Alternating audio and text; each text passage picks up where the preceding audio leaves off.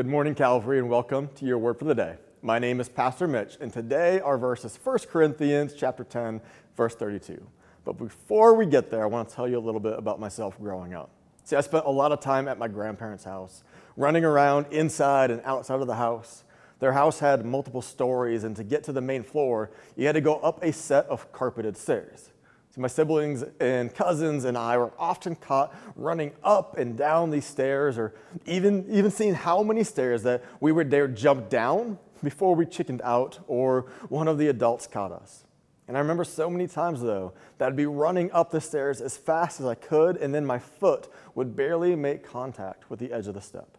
And due to the carpet, my foot would slip and I'd come crashing down.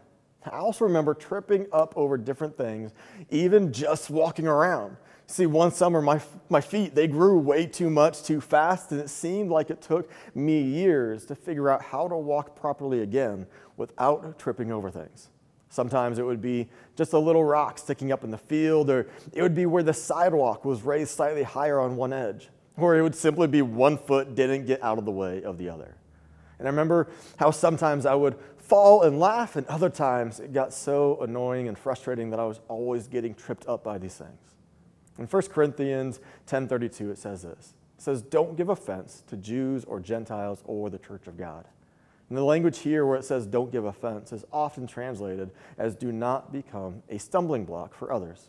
And when I read this, it brings to mind all of those times that those things that used to trip me up when I was younger, and how hard it made it for me. See, this verse is telling us not to become those stumbling blocks for other people. God, He gives us a ton of grace and mercy, and within that, there's freedom. But within that freedom, He also wants us to be considerate of how our actions can affect others. See, I'm a dad, and I have two awesome children. And the moment I became a dad, something happened on the molecular level in my DNA that forces me to tell dad jokes all the time. See, I love dad jokes. Dad jokes are hilarious. And as fathers, it is part of our responsibility to share the hilarity of these jokes with others. But sometimes I know that I can go a bit overboard and frustrate my children. There's nothing sinful about my dad jokes, but if I were to ignore my children's response to the point of driving them to lash out in frustration and anger, I am not doing what God has called me to do and encouraging others to choose the right actions. See, there are things that we can do that are not sinful in and of themselves. But when we know that they are things that can cause others to sin or to push them in the direction of sin, we need to make the choice to do everything we can to build up and encourage one another and to not become a stumbling block.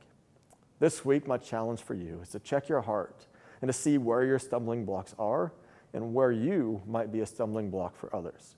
And then have those open and honest conversations about how we can best support and encourage the people that God has placed in your life. Thank you for tuning in to your word for the day. Like and share this video, and we will see you tomorrow.